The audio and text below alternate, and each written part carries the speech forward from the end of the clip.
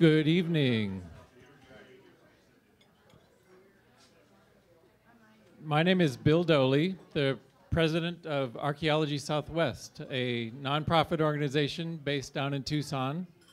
And I want to welcome you again to the second Archaeology Café that's been held here in the Phoenix area. So I see some familiar faces. That Desert Foothills chapter gets here really early, folks, and good to see you back. And I'm glad to see there's also some new folks who just discovered us in the last month. So welcome. So a little bit of background as to what an archaeology cafe is about. It's an informal setting. The waiters will continue to bring you food and drink over the course of even the conversation tonight when Alan starts up. And we are doing a video recording of tonight's session. And this is sponsored by the Arizona Humanities Council. It's a grant from them that's making this possible.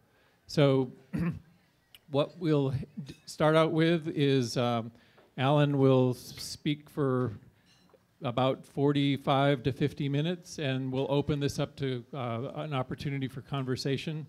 And there will be this microphone that I hold in my hand is going to be what we're going to ask you to speak into to get your questions recorded. So this is an opportunity for a really informal interaction with someone of Alan Ferg's stature. Alan is he's retired already, a young retiree, but he's been an archivist.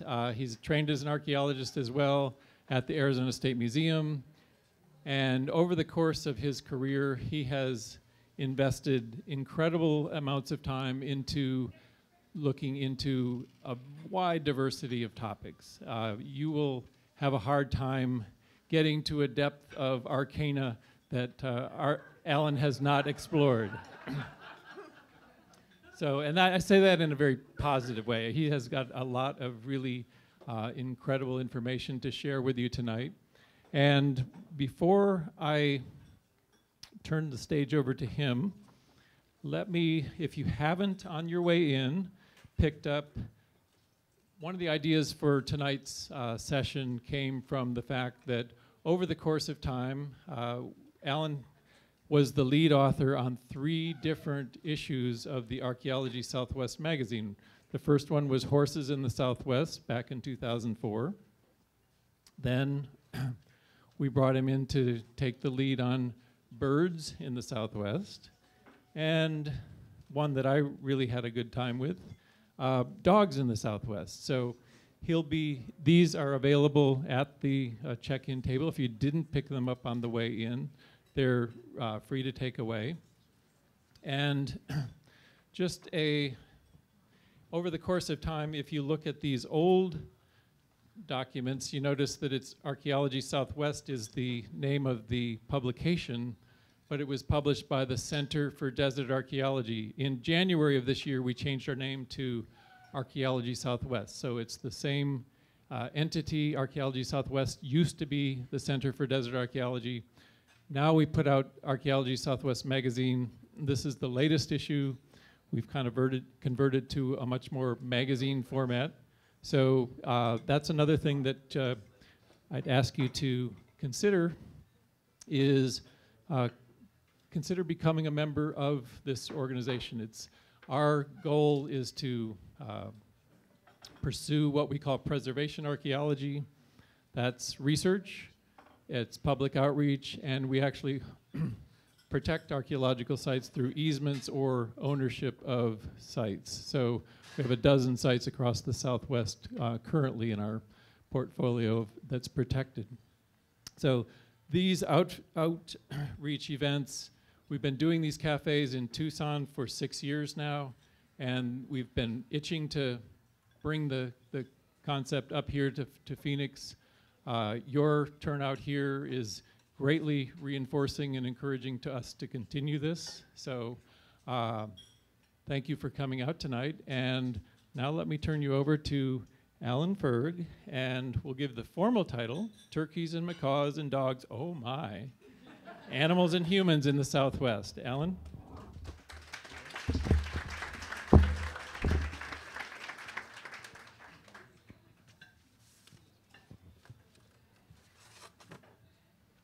Good evening. Try to remember to use this. I'm distressed by the number of professional archaeologists in the audience. So I'll just say that for some of you, this will be more than you ever wanted to know on the topic, and for some of you, it'll be much less. I was a little concerned when Bill first approached me about doing this talk because it had no visual aids.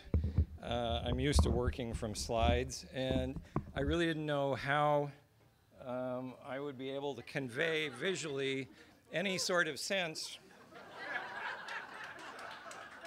of what the topic would be about.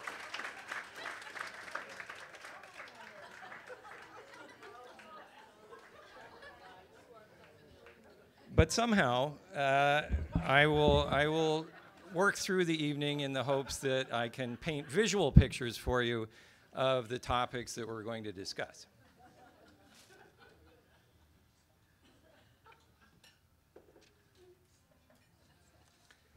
So I think we'll start with dogs. And I'm not giving you an in-depth treatment of any of these topics. There's lots and lots more that there are various lists of books to be found on Archaeology Southwest's website. I'll show you a few publications that I think are great if any of you want to pursue it further.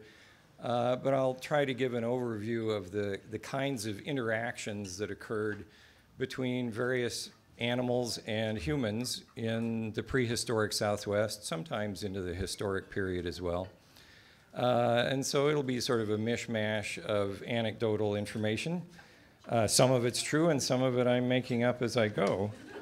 But let's talk about domestic dogs first. Domestication of dogs from wolves probably took place in the Old World, and you can find all sorts of arguments about how long ago that occurred, anywhere from 30,000 to a lower number of 10,000 years BC, BP. Regardless of which it is, dogs were coming to the New World with humans as North America and South America were being populated.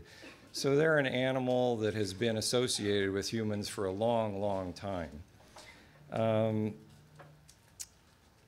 The kinds of dogs, domestic dogs, that have been found in the Southwest have typically been categorized before the era of extensive genetic testing as large Indian domestic dogs, small Indian domestic dogs, and my favorite, short-faced Indian domestic dogs. And these are just morphological categorizations of the animals you're seeing running around. Will Barnes, who you may have heard his name associated with a book called Place Names of Arizona, traveled all over. And on the Apache reservation, he observed once that there were many, many dogs. Short dogs, fat dogs, skinny dogs, dogs with 3 legs, dogs with 1 eye, dogs with cut ears, a veritable congregation of dogs.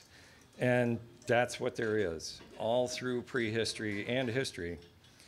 And the kinds of interactions that have gone on between dogs and humans in the Southwest, I'm sure we could rattle off a long list here very easily. They serve as guard animals to alert you when someone's coming into your camp, into your pueblo. They help while you're hunting. They can serve as draft animals. Out on the plains is more typically what you think of dogs as pulling a travois to haul bedding and goods, but they were used that way in the Southwest as well. Babysitters for your kids. Bed warmers on cold nights, 3-dog night. Cleanup crew is actually probably one of the most important functions. If you have a dog, you know that they'll eat virtually anything, no matter how disgusting. They're very handy to have around your camp, your rancheria, your pueblo to clean up the streets. You can use dog hair You can weave it, you can make twine. It's much more difficult to weave than cotton or wool, but it does work. And there are dog hair artifacts from the Southwest, the most famous being some sashes made out of dog hair that were found in the Four Corners area. And then there's the matter of food. You can also eat dogs. Eating dogs was not a major use of them in the Southwest. It was more common on the plains, but it was very common to the south of us, into Mesoamerica. The little hairless dogs that you see both live and in the wonderful effigy vessels that come from the West Mexican state of Colima, those are reasonably good renderings of fat little hairless dogs, often with bad dentition, little snaggletooth creatures that were pets until it was dinner time. And then this breed of dog, which was called Itzcuintli, and I'm sure I mangled that pronunciation, was raised specifically for this purpose. And there are occasions when this survives into historic times in the form of an enchihuahua. I did not see these on the menu tonight, and I think you can get them in either red or green.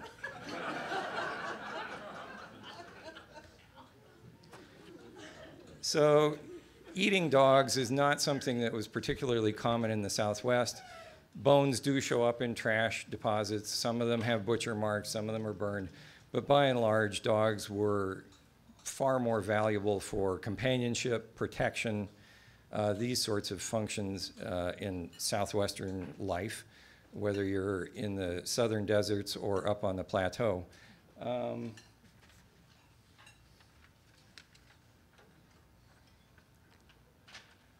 However, having just made that statement, I'll say that perhaps an equal or more important role for dogs, certainly in Mesoamerica, and by extension and guess and inference in the Southwest, is their role in various ritual purposes. In Mexico, dogs would get sacrificed. In the Southwest, they appear to have gotten sacrificed. There are examples in Pueblo sites.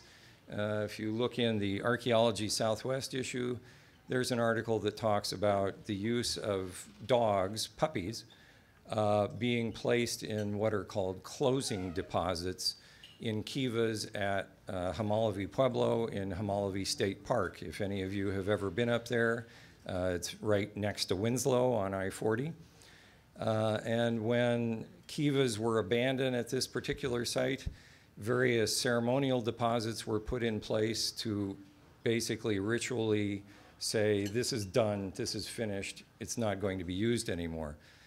Several sacrificed puppies were part of that ritual deposit.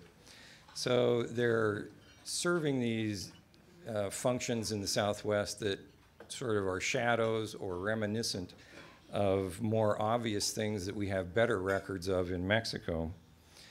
There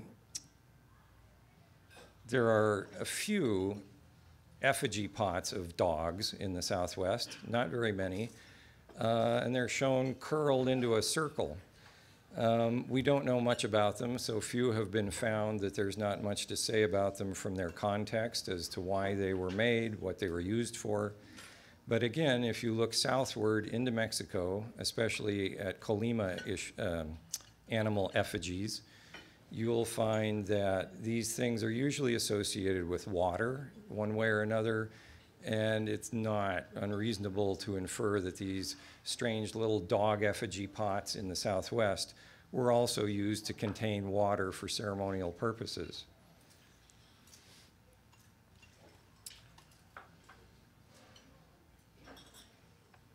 I think there are a lot of dog burials in the Southwest. Early in time, just one or two here and there. But as you come upwards in time, and for the Salado and for the Hohokam area, As you get into the classic period, and I suppose we're talking AD 1100, 1150, 1200, dog burials become more numerous, and they have their own cemeteries, which are located near human cemeteries. Sometimes they're with humans, but they are often buried by themselves, but in a cemetery of their own. This sort of special treatment of dogs gives us a fuzzy insight into the fact that they must have somehow been held in some special regard by the prehistoric people that bothered to bury them. They may have been pets, but their inclusion with humans at times suggests, well, it could have been the guy's pet, could have been a sacrifice, but if you were in Mexico, you would say, well, the dog is there to help guide him to the underworld. This is an important function of dogs in Mesoamerica. And again, coming back to Colima, which I guess I will repeatedly, hadn't thought about it, they make many, many varieties of wonderful animal effigies in ceramics. Most of these little dog effigies that have been recovered, mostly by pot hunting over the last 150 years, come out of burials. And it may be that they're simply offerings, but it may also be that they're dogs. They are stand-ins for real dogs. And the fact that dogs get their own burials makes you wonder to what extent dogs have some sort of personhood, and they are deserving of their own special treatment. We do have dogs buried with people in the Hohokam area. Some of you may have also heard of White Dog Cave in northeastern Arizona. This was an important discovery early in the 1900s. And as you might guess from the name, a mummy of a white dog was recovered. Actually, it's sort of a dirty buff-colored, and the name is a misnomer. He's not just dirty from being buried in the ground. He was probably a tan color. And there was also a black and white puppy or smaller dog in the same burial, which was of an adult woman. So again, you're hard-pressed to say, were these her favored pets? Were they sacrifices? Were they her guides to the afterlife? We don't really know for sure, because stories related to this sort of use haven't really survived, or at least haven't been told by historic Pueblo peoples. In southern Arizona, dogs also seem to have had special status. And they do figure in various stories. And I will look to my right for clarification if I screw up this recounting of a Pima story. When the animals could all talk in the early days of existence, they had a council house like everyone else, to meet when necessary to work out problems. You know, when should it be daylight? When should it be dark? Who should do this? Who is responsible for that? And when you come into the council house, you basically take off what, if you were a dog, would be your pants or your rear end. And you hang them on a hook. And so everyone comes into the council house and sort of sets aside their rear ends. And you meet, and when it's time to leave, everybody goes and gets theirs off the hook and puts them back on and leaves. This was a fine system until the time that the council house caught fire. And everyone rushed out, and there was a lot of confusion. And everybody just grabbed the first butt that they could lay their hands on and went out the door. Well, as you might guess, there was a lot of mistaken donning of other people's pants. And that is the reason that today, dogs, when they meet each other, will sniff. They're still looking for theirs. And I was going to ask ahead of time, can I say sissipud on air? So all the dogs are looking for their sissipud. So it's an amusing story to us. It is funny. It's probably funny to the Pimas too.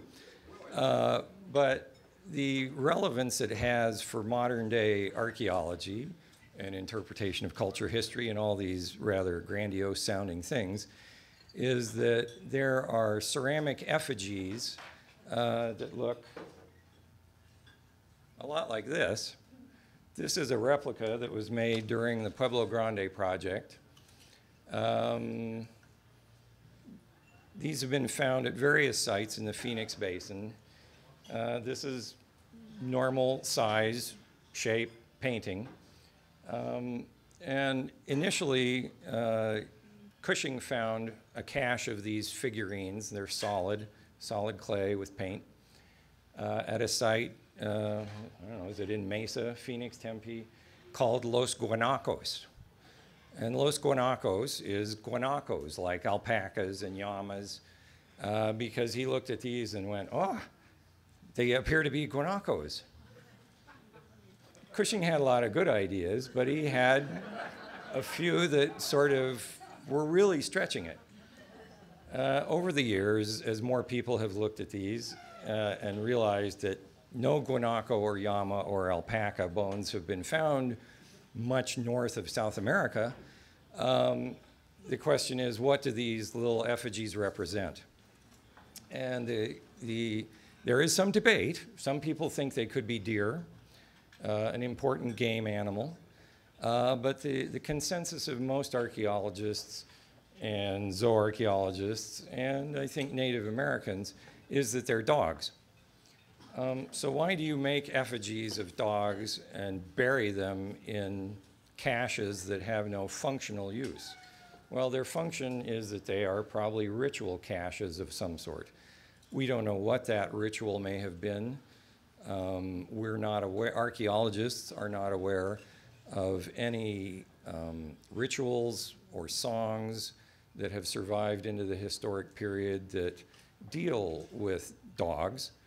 But again, because they've been buried in caches, these effigies themselves have received special treatment, leads you to believe that dogs did have some special role in prehistoric Hohokam culture. We may or may not ever figure out precisely what that is, but it seems pretty clear. And aside from any academic interest on that point, this bears on questions of repatriation to Native American groups now. You may have heard of something called NAGPRA, the Native American Graves Protection and Repatriation Act. This was a law passed in 1990, 91, 90, I think. 90? 90 is what most of us are saying. And it provides for the return of human remains and grave goods and sacred objects to Native peoples to, at their discretion, be reburied or taken care of by them. These caches were felt by the 4 southern tribes, which includes the Gila River Pima, to have been special objects. Don't know what for.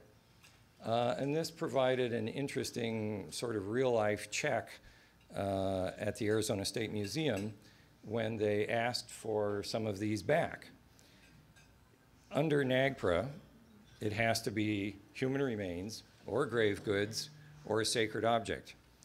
And a strict reading of the federal law, these really didn't fit any of those categories. However, the Gila River Pima did provide the State Museum with a list of reasons that they felt these were sacred objects. And based on the strength of their arguments and the fact that archaeologists really can't counter those arguments at this time with any reasonable arguments, the Arizona State Museum agreed under state law that there was a reasonable basis to consider these as sacred objects, and they were in fact returned to the tribe, who is taking care of them now. And one last thing can be mentioned, 2 last things. We were talking earlier about how would you tell this is a dog? Well, their tails curl forwards over their back. Coyote tails don't do that. Wolf tails don't do that. That's very dog-like. And coming back to the story of the council house and the Sisipud, all of these guys have a Sisipud.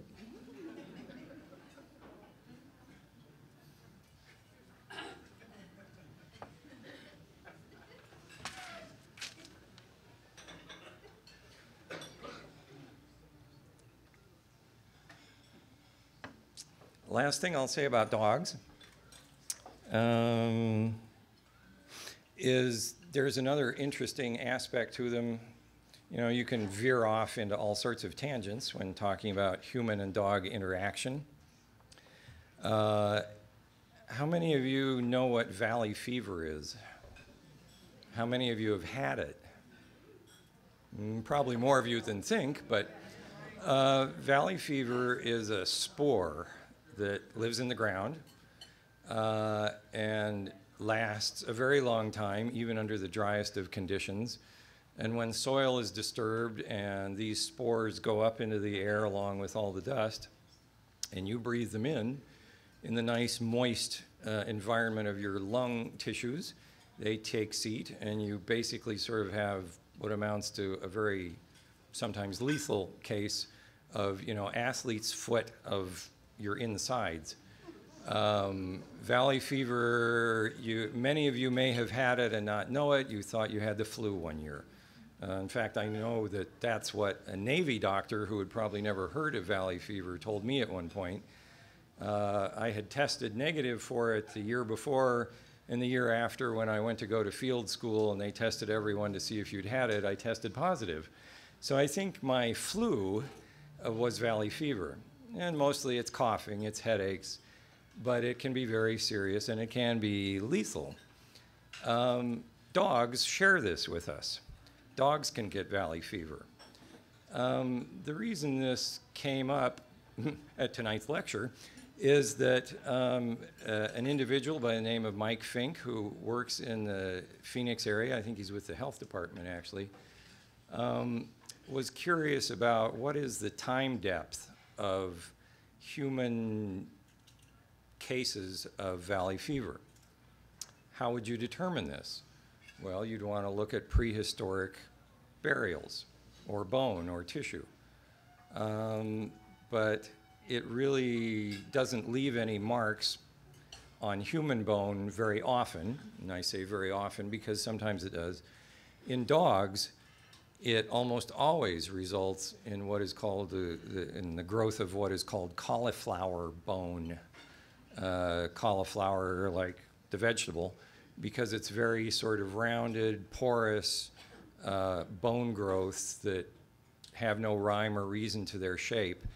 And dogs will get this in their joints, in their hips, on their skull, and it's painful for them. It's painful for humans, who will most often experience this type of bone growth in joints. And so Fink thought up the interesting idea of looking at prehistoric dog burials to see if he could find any examples of this cauliflower bone growth that would be an indication that valley fever was also something that was a health issue in the past. After thinking I was going to get a great story out of this from him, I finally realized in talking to them that he had thought up this great strategy but never actually carried it out. And to date, I don't know that any examples of cauliflower bone on prehistoric dog burials has actually been found. Nevertheless, it is something to watch for, and it's something that archaeologists digging up any dog burials into the future would very much want to watch for. It's just another way to get at the history of diseases for dogs, but also for humans in prehistory. So I think that's it for dogs. I think we should move on. I think we should move on to turkeys. Like dogs, archaeologists seem to do things in threes. You know, there's early, middle, late, you know, stone, iron, bronze. So like dogs, there are large Indian domestic turkeys.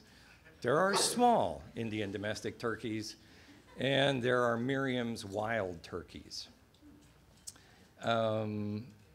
Also like dogs in the Southwest, turkeys seem not to have really been used for food that much. They were more useful and more valuable as, like dogs, cleaners up of camp.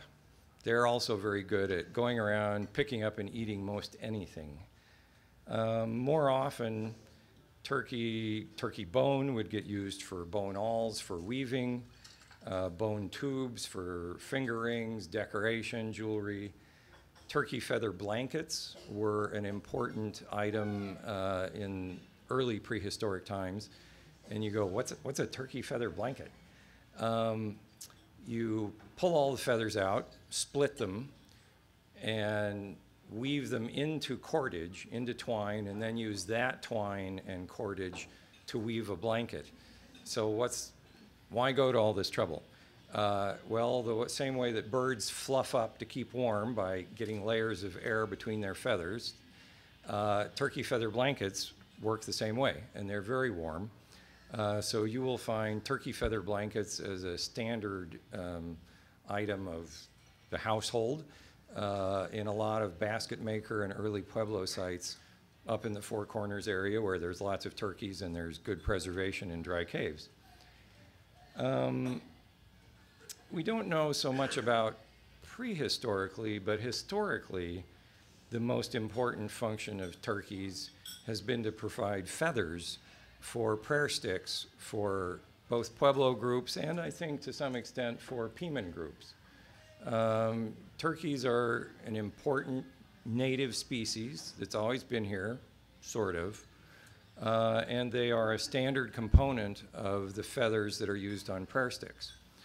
Ed Ladd, a Zuni anthropologist, talked about the sheer numbers of feathers that one family at Zuni would use in any given year, and it ran into the thousands of feathers from dozens of different birds. Turkeys, like dogs, are a domesticate. They can go feral, but they thrive under human care.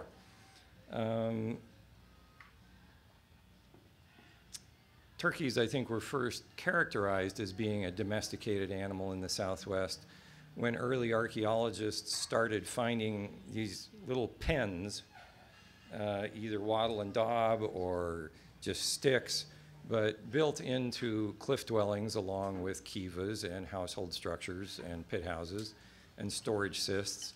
There would be these little bins with roofs that could be blocked off that seemed to have an awful lot of turkey bone in them. And they also had turkey shell in them. And they also had the bones of baby turkeys in them. And when you put all that together, it's a pretty strong, simple, convincing argument that these people are raising turkeys.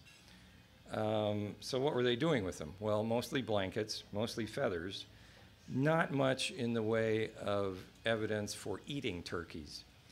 But the other good thing you can do with turkeys, if you're looking to the south into Mesoamerica, is you can sacrifice them. There were a few copies, they may be gone now, but if you're interested in the possibilities of the way birds of all stripes were used, turkeys, macaws, parrots, eagles, ravens, how usages in Mesoamerica may have been reflected in usages in the Southwest, this is a great book. It's called Southwest Birds of Sacrifice by Sharman McCusick, and she has spent her life researching birds and bird bones, and you cannot draw direct parallels between actions in Mesoamerica with the Southwest, but there's some really intriguing similarities. Some of the very few turkey mummies that have ever been discovered in the Southwest, again in the Four Corners area, don't have their heads. Maybe a dog ate it off. Hard to say. There were no cut marks on the vertebra, but they still don't have their heads. This is a common problem for turkeys in Mexico, where you get sacrificed to Tezcatlipoca to bring rain. Individual turkey legs also will get cut off and used as offerings and little ceremonial deposits. So between that and the contemporary historic use of turkeys as sort of the single required component of the feathers on a prayer stick, turkeys are important. And some of those ways have to do with religion and rainfall and crop fertility and making a living. And I'll touch on where did turkeys come from, but because there are so many archaeologists in this room, and for some reason they're taping this, I don't really think I want to overstep my knowledge tonight. Initially, everybody was just happy to know that prehistoric peoples had turkeys and they had domesticated them, and that was cool. It was one of the few domesticated animals in the New World. And the presumption was that, you know, turkeys have always been here. And at some point, like dogs from wolves, these animals were brought into the human community and domesticated, and there you go. That's the story of turkey domestication. Well, it always gets more complicated the more you know. That's the sad part of it.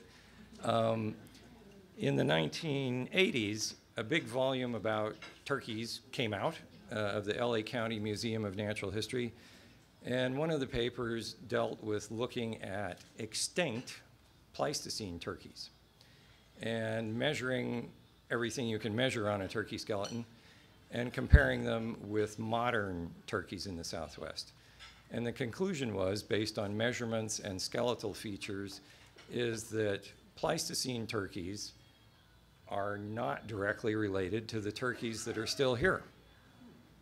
If that's true, where did the turkeys that are here come from? In the 1990s, a way to approach this question was, again, Sharman McCusick and a fellow named Amadeo Ray looked at all of the prehistoric turkey feathers and skin and mummies that they could find. There's not a lot, but what there is, based on the coloration, the plumage, the size, the color of the skin, particularly the color of the scaled legs, they hypothesized that there were at least 2 instances of turkey domestication. One probably in the southeastern United States, which came westward and was made available first in New Mexico to Southwesterners. And this is what's called the small Indian domestic, Meleagris osceola, I think. We'll try that. That's probably in AD 500, 600s when this bird becomes available from outside the Southwest. It's an import. Sometime several hundreds of years later, a larger breed of turkey, the large Indian domestic, was probably domesticated in western Texas, southeastern New Mexico, maybe northern Mexico itself. And that bird also was traded into what we consider the more heartland areas of the Southwest, Rio Grande Pueblos, Arizona Pueblos. And what of Miriam's wild turkeys, the turkeys that you would go out and hunt? Well, they actually appear to be feral examples of large Indian domestics. These were turkeys that arrived in the Southwest, domesticated, some escaped, and as with dogs also, went feral. They went native. They got out in the world and never came back. So the Miriam's wild turkey, which everyone sort of assumed was the ancestor of these prehistoric domesticates, is actually their feral descendant. And that's about as far as my knowledge goes. What I can tell you is that with the availability of inexpensive DNA testing now, a variety of people are working on painting a very much more detailed image of where did these birds come from, exactly how are they related to one another, when did this domestication occur, when did this split into various different breeds occur. And if I read the website of the Arizona Archaeological and Historical Society in Tucson, I believe the next issue of Kiva will have 2 important articles that deal with this. So you and I can read it and find out about it at the same time.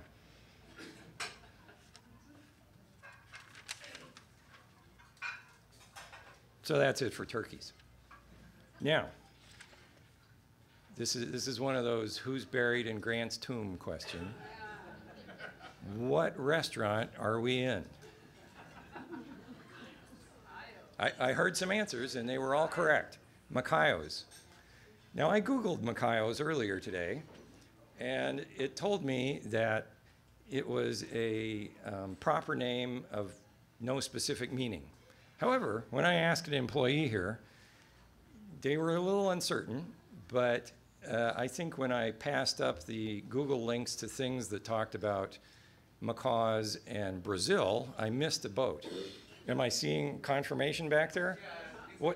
What's the story of the origin of the name? Well, he originally had, first restaurant was El Nieto, in the nest, and then he started this one, and so he went from the nest to the bird. Okay. So my guess is if I was a little more diligent with my Google research, that Macao is going to be macaw in something in Brazil, whether in Indian language or Portuguese, I don't know. But we're here, and you see some sort of cockatoo type things, but one of these birds is, oh, there's a macaw hanging in the rafters. Now, I was going to say, unlike dogs and turkeys, macaws were not domesticated.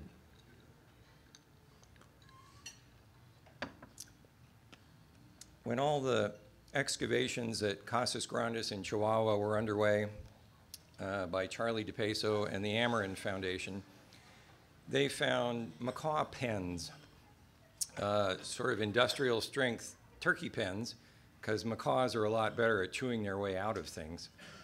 So these are, I think, puddled adobe pens with solid roofs, and the little doorways were a stone ring about this big with a stone plug, because macaws will chew through most anything they can. I'm sorry? But they're not domesticated.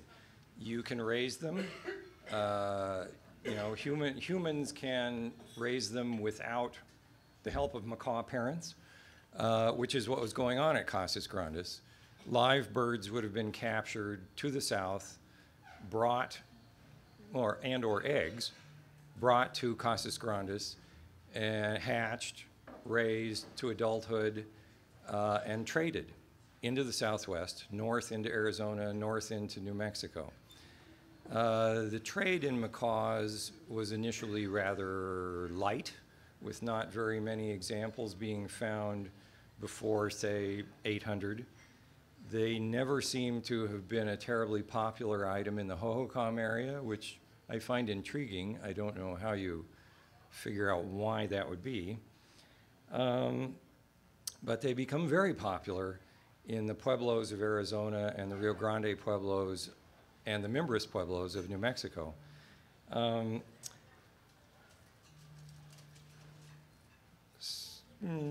Let's talk a little bit about what kinds of macaws there are. There are scarlet macaws, which are red.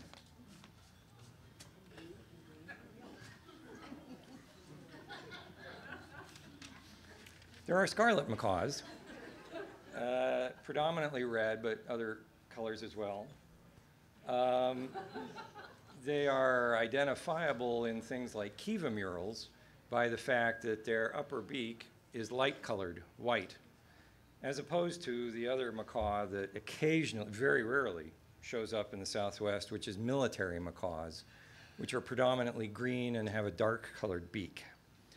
The other sort of parrot-type thing that occurs in the Southwest are thick-billed parrots, which are nice green parrots.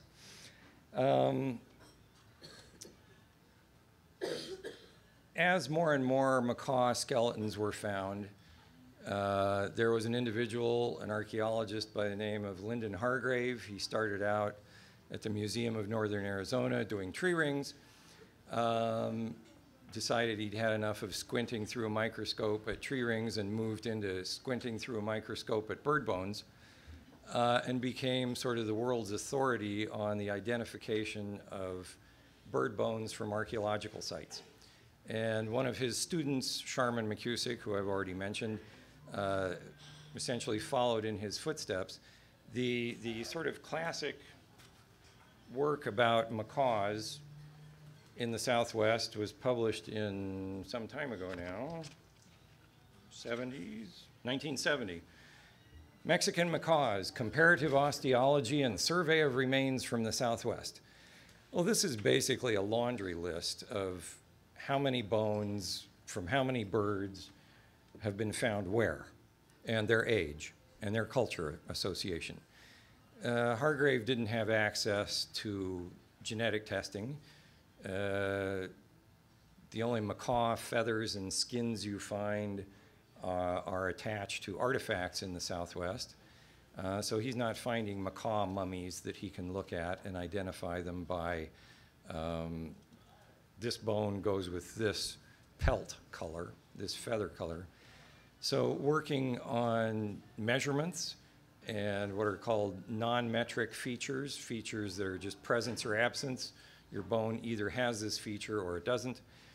Hargrave looked at all the macaw burials he could find from archaeological excavations and carefully enumerated the features that, based on live specimens, well, bones from formerly live specimens, he knew were scarlet macaws. And he announced that 99.8% of the macaws that have been found in the Southwest are scarlet macaws, with the other tiny, tiny fraction being military, and a smattering of thick-billed parrots, which are much smaller and easier to tell apart. This didn't sit so well with some archaeologists who spoke to some ornithologists who said, well, you know, species that are that closely related and of a similar shape and size and differing only in plumage, you're not going to be able to tell them apart based on osteometrics, on skeletal attributes. They should have listened to Hargrave. But this led to DNA testing of some macaw bones. And the researcher doing this was having a hard time because, as he said, curators are rather loath to give up their rare macaw bones for you to grind up and do DNA analysis on. But he convinced a few. And I think he ran 6 samples. This is now probably ancient history that's reported in the Archaeology Southwest issue. And, you know, it's the oddest thing. 5 out of the 6 were scarlet macaws, just like Hargrave had said they were.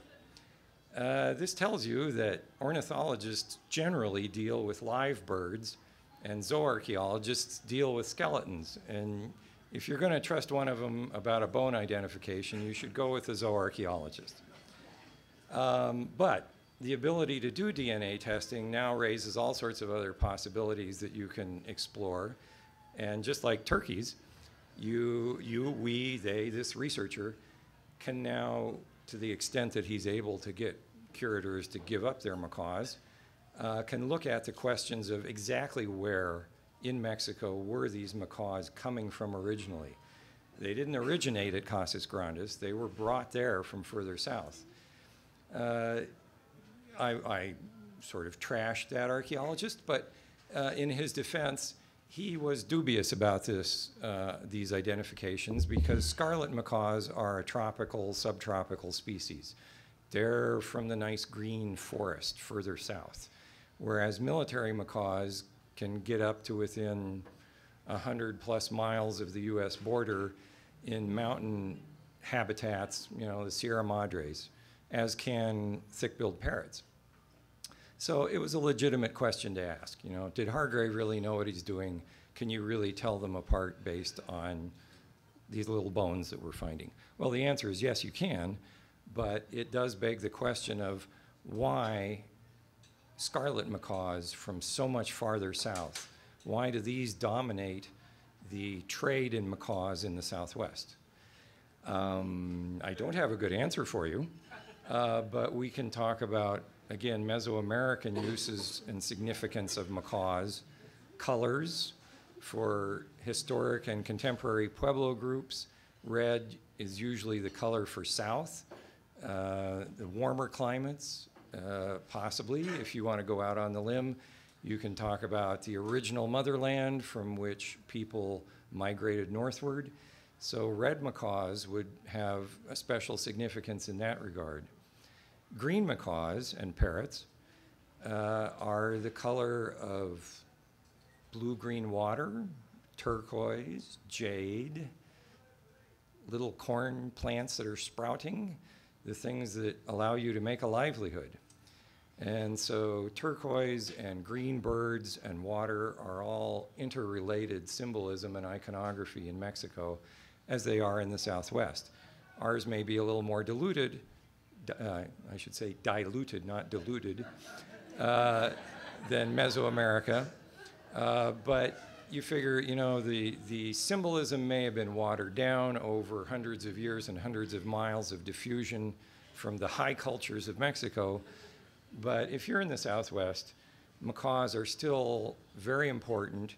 Their feathers get used extensively on ceremonial paraphernalia, although rereading what this Zuni anthropologist Ed Ladd said, he indicated that macaw and parrot feathers were not used on prayer sticks.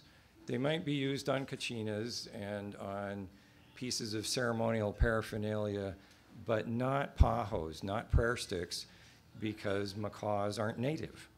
They are a foreign bird. And at least at Zuni, this was an important distinction to make with native birds like turkeys, crows, ravens, hummingbirds, that sort of thing. So macaws have a very important role to play in Southwestern ceremonialism.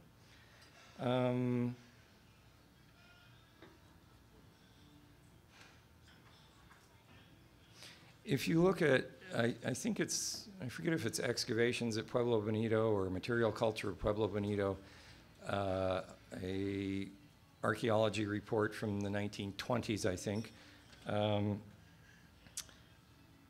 by the archaeologist Neil Judd, who was excavating there. He had lots of Zuni workmen helping excavate. And before Thanksgiving, he got a request for all the turkey feathers that he might be able to bring them from back home, which he did. And emboldened by their success at getting turkey feathers left over from many, many, many white people's turkeys at Thanksgiving, they asked him, well, I think the way he says it in the book is the head of the Macaw clan came to him and said, "Our macaw died."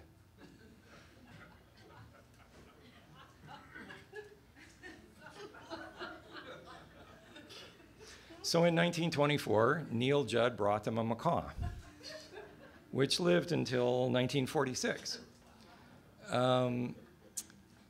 It probably would have lived longer, but if you look at its photo in the report, he's looking a little bedraggled. Because what he was doing was grow a feather, pluck a feather. So, you know, domestication isn't all it's cracked up to be, or captivity either. But the last thing I wanted to mention is macaws and parrots are special for another reason, something that you don't expect from an animal. Anybody know what that might be? They can talk. They can talk English. They can also speak Zuni. By the time this bird died, after 24 years at Zuni, it apparently had a very large Zuni vocabulary and knew quite a few individuals by their Zuni name on site. That's pretty interesting. And just because I happen to read it, I have to tell you a parallel story. In 1799 and 1800, the famous explorer, I should speak into the microphone. The famous explorer Alexander von Humboldt was in South America. He was exploring in the Orinoco River, and he was the Renaissance man of his day as far as being a naturalist went. He collected everything. He recorded everything. If he'd only had a camera, But there is a story told that Humboldt acquired a parrot from one of the tribes along the Orinoco River, from which he was able to reproduce the vocabulary of their extinct neighbors. Humboldt took the bird back to Paris, where it became something of a sensation. Humboldt makes no mention of such a bird in his own writings, but he did include the vocabulary in question in his discussion of native languages in South America. So if they were extinct, it's pretty much got to be a true story. Who else would know the language? Maybe their neighbors, but I like to think that's true. So parrots, macaws, have a variety of attributes that make them special, but most importantly, probably for our purposes, is they're birds of sacrifice in both the Southwest and in Mexico. There are some great little funny drawings in the archaeological report for the excavation at Casas Grandes. And you want to talk about bird sacrifice? They were serious about it, and they had the wealth to do it. I think there's one deposit that has 5 macaws buried, and they're pointed in the cardinal directions, east-west, north-south, and these are all scarlet macaws. And in the center, which would be the zenith and the nadir, is one military macaw. That's not Susie's pet. That's something more esoteric and important. Speaking of Susie's pet, macaws are, like dogs and turkeys, are often found as burials in the Southwest, sometimes alone, sometimes in their own cemeteries, and sometimes with humans. So again, you're left with the question of, was this, and they are buried with little kids. So the question is, was this macaw this little kid's favorite pet, and out of grief, when the little kid died, they buried his or her macaw with them? Was it a sacrifice to somehow help the little kid along into the afterlife? Just what was it? Well, it depends on your point of view. There was a zooarchaeologist at the Arizona State Museum by the name of Stan Olson. I think it would be safe to say he was fonder of animals than children. And when he saw a photo of this burial of an infant with a macaw laid on its chest, he said, "Oh, look, that little kid. They buried him with the macaw." It's possible. I don't think Stan was being too serious. You did worry if he looked at your dog and complimented you on what a nice dog you had, because he was very interested in the origins of dog domestication and skeletal variability. Nobody left their dog with Stan to be house sat. Okay, how much time have I got? None. Okay, I got this signal. I want to talk real fast about chickens. Sorry. I want to talk about chickens. There's a number of animal species that if you find them, you know you are not in the prehistoric Southwest anymore. That would be cats, Spanish introduction.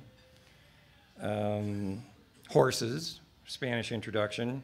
And I'm sorry, I don't believe the people that claim horses in the Southwest are the direct descendants of extinct Pleistocene horses. You're going to have to show me a lot of horses in between before I buy that. Cows, domestic cows, you're not in prehistory anymore. Ostriches, no, not around here, maybe in South Africa. And there are a number of species which are native to North America, but are not prehistorically in the Southwest because they're neotropical species. They're a little further south where the weather's a little nicer, and these include things like javelinas, black vultures as opposed to turkey vultures, and coatimundis. There are a number of early archaeology reports that say, oh, we found a little clay effigy of a javelina. Well, they had a really good imagination. You will not find javelina, black vulture, coatamundi bones in absolute certain prehistoric contexts. If you find them at all, you really have to think about, are the deposits you're digging disturbed? Because up until historic times, they were not in Arizona. They are now. Particularly javelinas, peccaries are rapidly expanding their range northward. You can now find them north of the Mogollon Rim. I also wanted to mention cardinals as a fourth neotropical species. They got traded into the Southwest, but they didn't live here. In historic times, they started out becoming a winter visitor. Now there's questions about, are they actually living here year-round some places? But this is another nice little red bird whose feathers would be really cool on any sort of ceremonial object you're making. The only bones that have been found of them are their beak. And that may be because the beak preserves better, or the beak is the only part that's still in the skin when you skin out the bird and trade the skin and chuck out the little bird. So cardinals are an interesting animal to watch for. Chickens, there's been a lot of ink spilled about whether there were chickens in the New World prehistorically. And I will skip through this very fast, but a fellow named George Carter, based, interestingly, not on skeletal material, but on historic records, Spanish accounts, feather and phenotype of chickens, linguistic evidence related to what native tribes called chickens in South America, egg colors, came to the conclusion that chickens probably were in South America before they were introduced by the Spanish. This put a lot of people on edge. Discussions of trans-Pacific trade are still a big argument, whether you're talking about sweet potatoes coming this way, Thor Heyerdahl going that way. But just recently, in 2007, there was an excavation in Chile at a site called El Arenal, where they got 50 chicken bones in what they felt was an indisputable prehistoric context. They radiocarbon dated one bone and got a nice prehistoric date, 1321 to 1407, and even at an expanded range of error, 1304 to 1424. That's still before the Spanish. And they said the clincher was that the DNA of their chicken bones in Chile was just like DNA of chickens in Polynesia and Southeast Asia. Well, the story's not over because they only radiocarbon dated one of their 50 chicken bones, and other researchers subsequently looked at chicken DNA around the world and said, yeah, their chickens look like Polynesian chickens because Polynesian chickens look like every other chicken in the world genetically. So that's become a moot point. 2007 is now sort of a long time ago. I don't know what the current thinking is on chickens in the New World, but it's still a hot topic. And I'll stop. Thank you, Alan.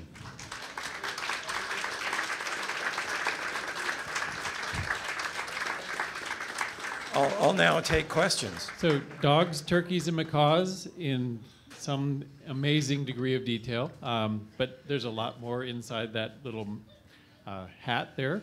And so what I'm going to do is bring the microphone around to you if you have a question. Also on your tables, there's both a pen and a small pad of paper if you have a question that you're not really comfortable about reading into the saying into the microphone. Let me pick up your little piece of paper and I will deliver that question to Alan. So first question. Yes. Hello, Alan. My question goes to dogs in prehistory. Are there any findings of harnesses or lashings from travois or packs, backpacks? Not that I know of for the Southwest. Possibly for the plains, but I don't know, you know, the plains don't have much in the way of nice rock shelters. So I don't know if you're going to get preservation of perishable things like the sticks and the harness and so forth. So I guess the short answer is no.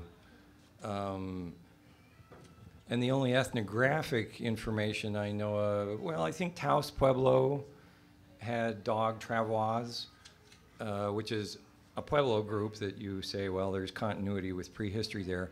Apaches also used them, but most folks view Apaches as more recent immigrants. But actual, honest-to-God, physical evidence, I don't know of any.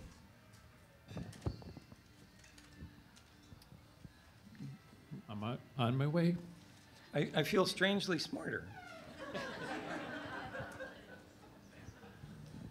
Could you comment on jaguars and how far north they may have traveled? Ooh, jaguars. If you live in Tucson, you sporadically get the treat of seeing in the newspaper some blurry photo of a big spotted kitty that tripped a tripwire somewhere where they won't tell you to protect the jaguar or the ocelot or the jaguarundi that came through. There are, you know, there's the so-called mountain lion shrines in the Rio Grande Pueblos. Whether those could be jaguars is another question. I guess I should back up and say in Mesoamerica, jaguars are very important in religion, show up in all kinds of iconography. In the Southwest, I think the only stuff I know of that could be identified as jaguars is in some of the P4 Kiva mural art from maybe Pottery Mound in the Rio Grande. So they were aware of jaguars. Whether they ever saw one alive is another question. Jaguar range used to extend into southern Arizona and sometimes even up into the White Mountains. There was a male jaguars are the ones that seem to be roaming for some strange reason. And in the 50s, there was a jaguar shot in the White Mountains. So, you know, maybe he was lost or he was just scouting new territory, but they can physically travel much further north in the state than they do now. But they're reoccurring in the southern mountain ranges of Arizona. It's a big issue related to fencing the border, related to immigration. Are you also cutting jaguar habitat off prematurely? But that's another issue. Like I say, I would bet you that simply based on the depictions of what is a big spotted cat skin with claws in Kiva murals, that at least pelts and claws probably made it up into the Rio Grande Pueblos in prehistory. I don't know of any other evidence for it in the Southwest. Another question? Actually, I have several. What would, as far as the jaguars, why couldn't people have gone down and seen them? We know people traveled. That's very true.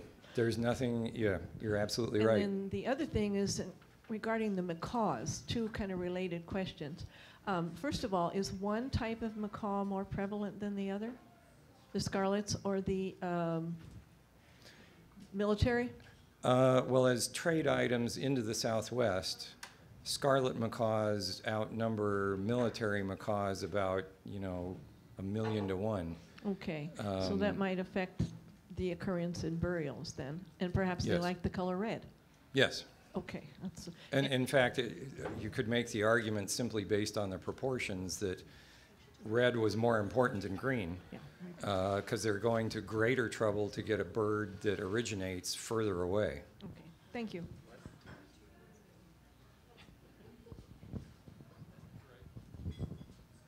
Changing animals, what about fish? I know on some Mimbres pottery that there's some fish, and that in the Hohokam, a lot of the cyprinid fish, what was called the squawfish, that's now the Colorado pike minnow, razorback sucker, were important dietary items, but they don't seem to show up that much on iconography. That's about four. I'll give you about four answers to your question. The fish reported in the first report from Snaketown included, I forget if it was squaw fish or sucker, Colorado, something really big. Squaw fish gets to 100 pounds and 6 feet in length. Okay. I can't tell you precisely, but I can tell you a re-examination of those bones during the second Snaketown excavation in 64 and 65 found that the identification was probably wrong, but it's still a big fish, regardless of the species. They could have been pulling them out of the Gila, certainly. Now, as to whether they were bothering to do so and actually eat them, or whether those fish bones are sort of random discoveries. You know, you find a big dead fish, drag it home, and all the little kids ooh and ah over it, and it gets tossed in the trash. There's a great paper by Amadeo Ray, who is not only an ornithologist, but basically an ethnozoologist, talking about the similarities and differences in food taboos between historic Piman groups and what you can infer are taboos in Hohokam faunal assemblages. What are you not finding in Hohokam animal bone assemblages, and what can you infer from their absence? And I can get you the reference to that article, I don't know it offhand. There are some interesting similarities that don't appear to be accidental between Pima food taboos and the absence of certain species in Hohokam assemblages. And then the other thing you mentioned was depictions of animals on pottery. You're right, fish, anything aquatic is very rare on Hohokam pottery. They really liked birds, they liked water birds, they liked lizards and rattlesnakes, but fish not so much. And again, I don't know if that's a question we're ever going to be able to really explain or answer. And I'm not sure I actually answered your question. Close enough. Okay. Let me do one more. Switching to coyotes, especially when you're in relationship to your discussion on dogs, because coyotes are ancient as well, and they crossbreed with both domestic dogs and wolves. Any separation that you see in, was the domestic dog interbred? Did it breed with the coyote? Is there any record of that? Is it, because coyote is very prominent in southwestern oral traditions, whereas the dog not so much? Everything you said is true. I don't know of any record of either accidental or intentional crossbreeding by prehistoric peoples, or ethnographic ones for that matter. That said, of course, dogs get out, so some undoubtedly occurred. I'm not, Linda, could you differentiate a coyote-dog hybrid skeletally from either one or the other? It's tough enough to tell coyotes from, yeah, it's hard enough to tell coyotes from dogs. You really have to have a skull, as far as I know, you can Yeah. tell coyote from dog. Yeah. But it's been a long time. But you're right, as far as roles in stories, myths, traditional stories, the mythical, the supernatural figure coyote is certainly far more important than the dog. Somebody here? Yeah, in all my readings on Chaco, I don't recall coming across anything on dogs over there. Do you know of anything at Chaco? I do not specifically. I know that dog burials, as apparently part of closure ceremonies for kivas, is fairly common in the northern Rio Grande, Anasazi, ancestral Pueblo area, but I don't know specifically about Chaco. Mm-hmm. Oh.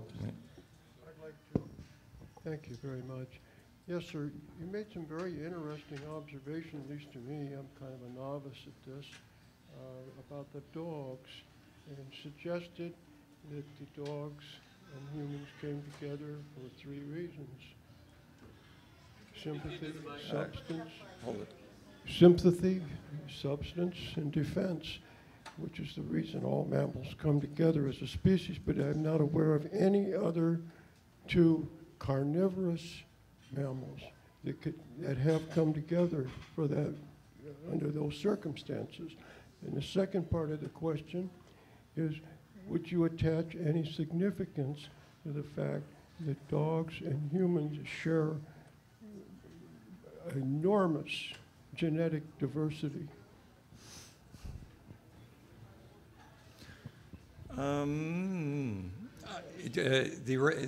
He asked about, do I think there's any significance to the very large range of diversity in the genetic and appearances, phenotypes, of dogs and humans?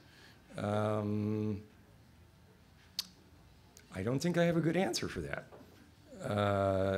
You know, I think part of appearance and genetic makeup is based on your environment. Part of it's related to mutations. I think we've just reached over into the realm of genetics where I don't think I know enough to really answer that. Some of it will be based on diseases. There's something called founder effect, where if a small population of a certain animal is isolated, then the subsequent population is going to look very homogeneous because it comes from a very small originating population. So diversity, I guess, would speak to a lot of contact and exchange of people and genetic material.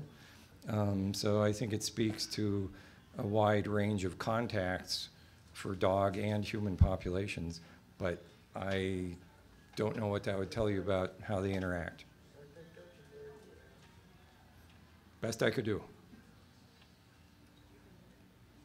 Are there other questions that, or if you have something, here we go, another one.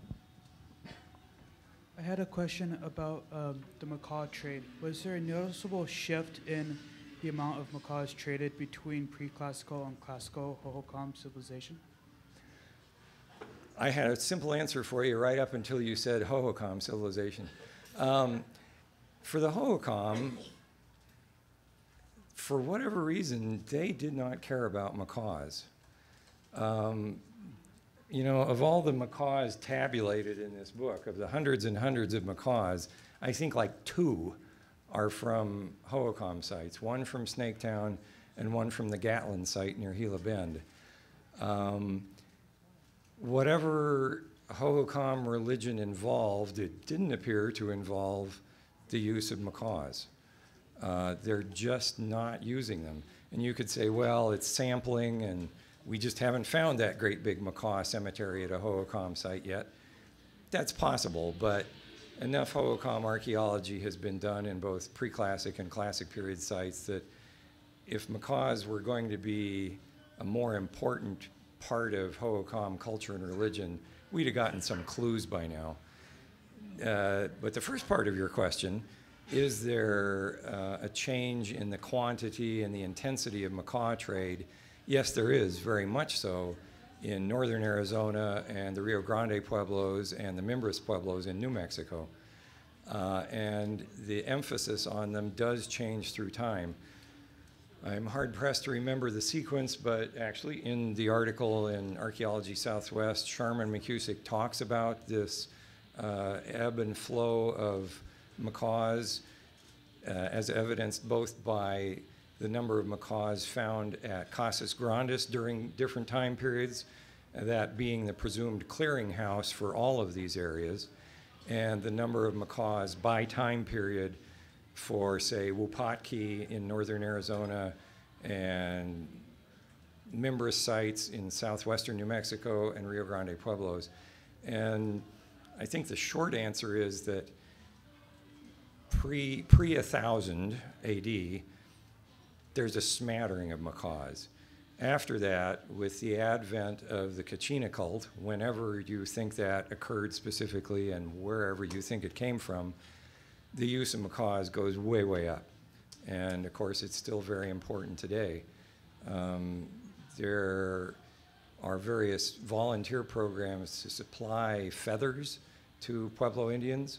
There's a fellow named Jonathan Raymond who started a feather program that was a consortium of zoos and pet shop owners and private individuals who would collect feathers, especially from hard to get things like macaws and parrots, and funnel them to Pueblo groups. So whether or not they're used with any intensity on prayer sticks, they're still in great demand for Pueblo ceremonial gear. So I'd say that the intensity of macaw use really hasn't abated, except as regards the difficulty in modern Pueblos in getting hold of them. I remember being in Flagstaff, and there was a trading post not far off the main drag, and I was fascinated to go in there, and they would have whole macaw pelts, dried skins hanging on the wall for sale, but the prices were extraordinary. So that was both interesting and sort of sad that it would be very hard for any of the Hopis who might come to Flagstaff to afford that bird. But I digress. Other questions? Just a related one to his question. Do the Hohokam have any other kind of feathers that you find with their burials?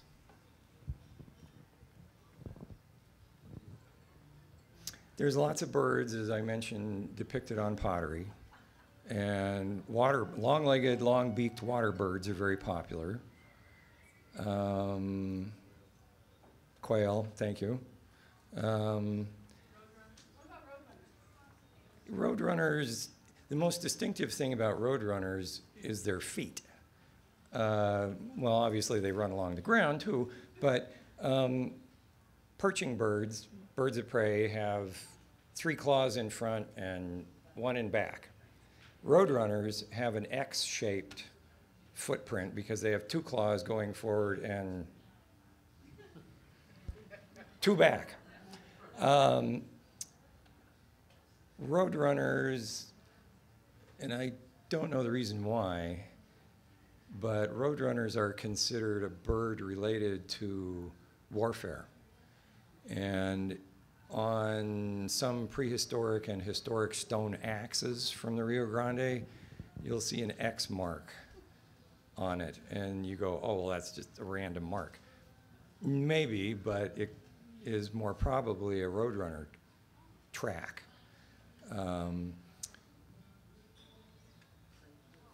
There are really cool depictions of birds attacking snakes on Hohokam pottery. Very striking images, and you'll be surprised to learn that there's an article about that in this Birds in the Southwest issue by Henry Wallace, who makes a really interesting argument.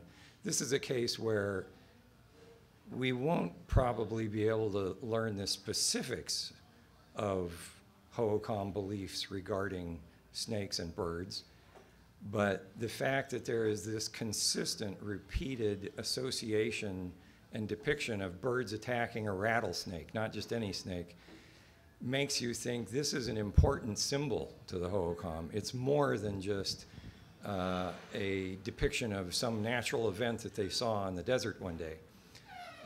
It's something more. It's like seeing 2 snakes wrapped around a staff. If we see that, what do we think of? What was that? A caduceus, a medical staff, a sign of a doctor. You don't think about the snakes or the staff. You go, oh, that's a medical doctor's car that has that on the door. In the same way, this combined emblem of birds attacking a snake probably means more than just an everyday thing to the Hohokam. What that may be is hard to say, but Henry makes the interesting observation that in just the grossest of terms worldwide, you can say birds are in the sky, snakes are in the ground. Is this an opposition of earth and sky, of the upper world and the underworld? Don't know, but I like it. And I think, you know, there's all you can do is keep track of the occurrences of those sorts of images and hope that someday some sort of context that they're found in is going to give you a better clue about what they may have meant to the hohokam.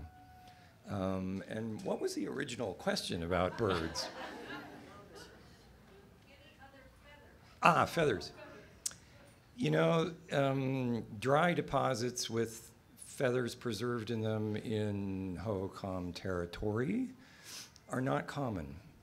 And I'm hard-pressed to think of any off the top of my head. What I do remember is that, and somebody from Archaeology Southwest Desert's going to have to help me here, in a cremation recovered, I think in the Tucson Basin, there were globs of clay apparently fired to hardness by the crematory fire that retained the impressions of feathers. And I think Henry Wallace tried to ascertain what species or family or anything, you know, what can I say about what kind of bird this is? And I don't know that he got very far. But that's like the only absolute, honest to God, hold it in your hand evidence I can talk about. But it does make you think feathers are getting used in cremations, in mortuary ceremonies. And depictions of dancers on pottery. They've got feathers. They've got little headdresses. Is there one last question? Alan, thank you very much for sharing your immense knowledge.